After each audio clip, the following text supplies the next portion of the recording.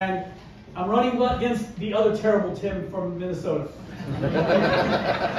Both were governors, failed governors, and in November 5th, both will be failed vice presidential candidates as well. Are literally living paycheck to paycheck. Grocery prices that nobody can possibly imagine. Literally, the gas pump scares you, and don't even think about buying a house.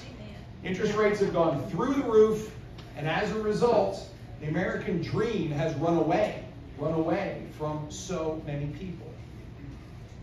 And when we see conflict around the war, the kind of conflict that both of these heroes went and put on the cloth and fought for, I'm telling you, if Donald Trump were president today, we would not have war in Ukraine, we would not have war in the Middle East, and China would be sitting where they belong, is back in China.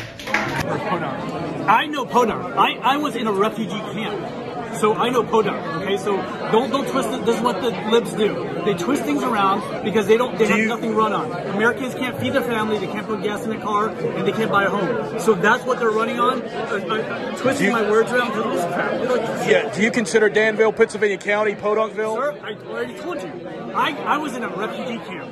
Please tell me, what's more Podunk than a refugee camp or West Africa, where I grew up? So that's again, these are privileged libs who go back to their mansions and they don't know what the hell they're talking about.